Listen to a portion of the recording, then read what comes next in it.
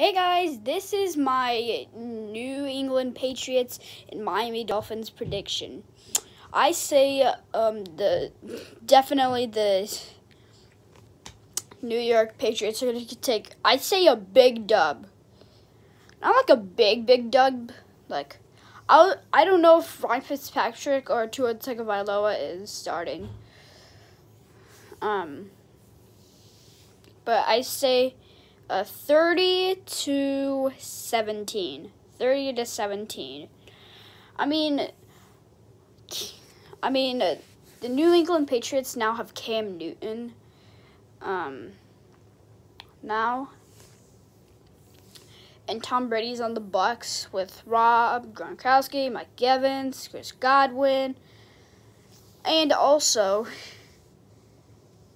they might meet up with each other in the Super Bowl. You never know. It might be the New England Patriots versus the Tampa Bay Buccaneers. And it would be a surprise if the New England Patriots won. They would take the lead in both Super Bowls. And also Tom Brady left the AFC. But I say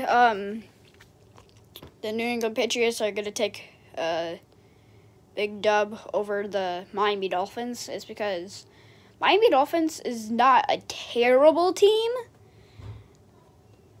aka is, but one of the most terrible teams. All right. And also, if you haven't watched my other 3 episodes, go watch them.